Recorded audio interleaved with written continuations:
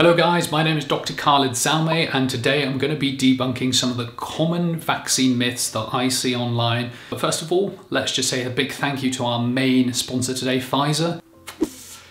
That's a joke. Don't take that seriously. They did pay me in blue pills. Thank you. So the commonest one I see is the vaccine gives you COVID, and that's just not true. If we are looking at this kind of vaccine, it's an mRNA vaccine, so it doesn't have any COVID virus in the vaccine. I think the misconception comes from other types of vaccines in the past where people kind of get a bit confused about it. So you've got inactivated vaccines where you've got inactive forms of a virus or bacteria, or you've got live attenuated vaccines where you've got a weakened version of a virus in there, and people think, oh, well, that might give you the virus, but that's not how it works. Normally, these give your immune system an ability to fight it off. The COVID vaccine is none of these, so it doesn't contain the COVID virus. Sometimes people, after they have a vaccine, they may get a bit of a temperature or they may feel a little bit run down and they think, well, I had a flu vaccine and it's given me the flu. It's not the case. It's actually your immune reaction which you're experiencing, and that's something we want because we want your body to be ready for the actual virus when it comes into contact with it. I want to indulge on this one. I want you to come on a crazy rabbit hole journey with me. It would have to be stable in liquid form. It would have to be super, super small, probably thousands of times smaller than the smallest microchip we have, and also some sort of transmission ability to be able to send it off to the lizard people.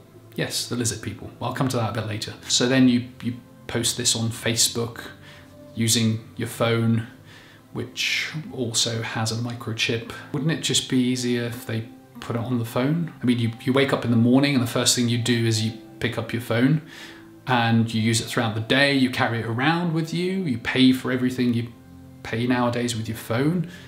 It tracks everywhere you go.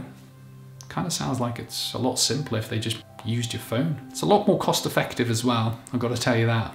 And second of all, why would they need to put the microchips in your body? Like, do they need to know your bowel motions? Do they need to know how often you go for a dump? Probably not. They probably don't give a shit. Pun not intended. Me as your doctor, I don't care how often you go for a dump, unless it's too much or too little. If it's in this green zone, then we just don't need to talk about it. Probably exhausted that avenue.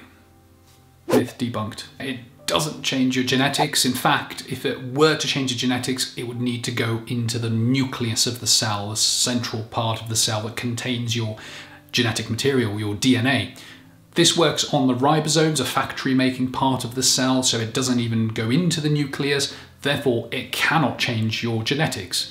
I've done another video about how this vaccine works, and if you wanted to have a look at it, I'll link the description. I'll link the link below.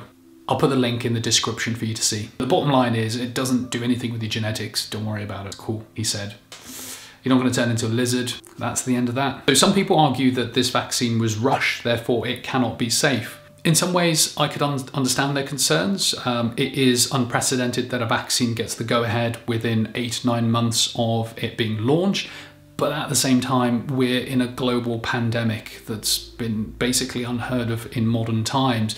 The world is in some ways in a standstill. So scientists have been working round the clock to try and find answers. And there's been a lot of collaboration as well across different countries, different scientists and different organizations. So I think it's incredible what they've done, but the process has still been rigorous. The process that is in terms of creating a vaccine, the different stages, they've still gone through all of those stages successfully. They've shown there are no concerning, harmful side effects. There are minor side effects that we get with any other type of vaccine. So importantly, I think they've proven that it is safe. For those skeptical of how can they come up with something so quick, well, the mRNA vaccine technology, that's been, the research behind it has been going on for decades, and the recent SARS and MERS epidemics showed that we were looking more at spike proteins. So all of this is kind of been going on in the background anyway. It's just that now we've been able to bring everything together. For most vaccines, we see the side effects within weeks to months in terms of what could go wrong. And what we've seen with this vaccine is very minimal. If anything, people can get some aches, a bit of lethargy, temperature, all the kind of things we would see with other vaccines. Some people are really concerned about well, what are the long-term side effects? My question would be, what are the long-term side effects of COVID? We know that people who get COVID are more prone to blood clots, scarring on their lungs, and multiple other comorbidities. The risk is proven with COVID. So if we do nothing, we already are doing some harm. It's almost like a scale. You look at the good and the bad, and in this case, when I look at the research in terms of this vaccine, I see more good things than bad things. Yes, we need to know whether people keep long-term immunity once they're immunized, and yes, we need to know if there are any significant long-term side effects. With other vaccines, this is very, very rare, so I wouldn't expect it. Why is there no vaccine for cancer? So the truth is, cancer is a super complex disease. It's not like a virus that gets in your body and you can identify what it looks like and find a way of defeating it. Cancer has got lots of different risk factors, from obesity to alcohol, smoking, family history, and all different types of cancers in your body have different risk factors. So I think it's too simplistic to just throw out a concept that if you've made a vaccine for this, why can't you do it for that? They've all got their own different pathophysiology and different ways that they grow. Simply put, it's not that easy. You can't just make a vaccine for everything. There are some cancers that a virus has been found to be a significant risk factor, like cervical cancer, where the HPV virus was found to be a risk factor. We've now developed vaccines for that, and we've significantly reduced people having cervical cancer after they've had the vaccine. So if anything, we've shown that we can do that when it is a cancer that is caused by a virus. I see this a lot with a lot of young people who just say, well, I'm not bothered.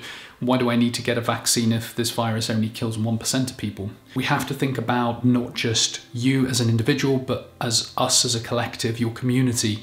With the virus, it's got the potential for exponential growth. And as humans, we find that concept quite difficult to grasp. So we have to think of the vulnerable in society, and we have to be doing it for ourselves and others. Also, when you have immunity, it means you're less likely to transmit it. Still making sure you follow protection rules, so making sure you wash your hands, you wear a mask, and you keep a distance. But generally speaking, if you're immune, you are generally less likely to spread it. So that's another important factor to hit on. Some people aren't happy that it's not 100% effective, so they're like, what's the point? Well, if we look at the seasonal flu vaccine that we give every year to elderly patients and patients with comorbidities, that vaccine is actually sometimes 50, 60% maybe effective, if that. But what it does is it still saves hundreds of thousands of lives, and it is still protecting those people. So I think the idea that you want something to be 100% protective before you take it is a little bit flawed. Let's do a little bit of just quick maths. 0% and 90%. That's if you don't get the vaccine. That's if you do. This is another one that often comes up, and it's about fertility. The vaccine we know is an mRNA vaccine. We look at how the vaccine works. We know it doesn't change your genetics, which we talked about earlier. Theoretically, it shouldn't affect your fertility. If we look at the science, there was a study that came out in October that had a look at men who had recently had COVID, and they followed them up and they did sperm counts. 50% of these people had something called oligospermia, which basically means low sperm counts. So if we're really worried about fertility, we know that COVID virus has significant health problems it can give to people, but also there is some evidence that it could affect fertility. The study obviously needs to be reproduced with a larger sample size, and it needs to be done again in different countries to show the same effect. So it's weighing up a post that Karen does on a Facebook group versus science and researchers. It's a tough choice sometimes. So that's been some myth debunking. If you enjoyed that, then it would be jolly good if you could hit the bell with a ding ding thing. And if you want me to do some more debunking, or if you have some questions about the vaccine, drop them in the comments below. I will see you on the next video. Peace out.